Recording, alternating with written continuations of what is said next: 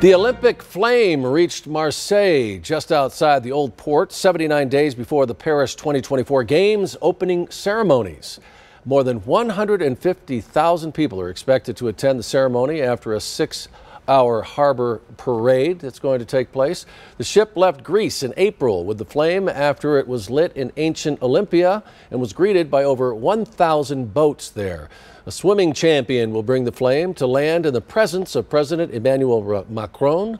It will be followed by a free rap concert, we're told, on a floating stage in front of 45,000 spectators. Road to the Olympics is brought to you by TMC Health.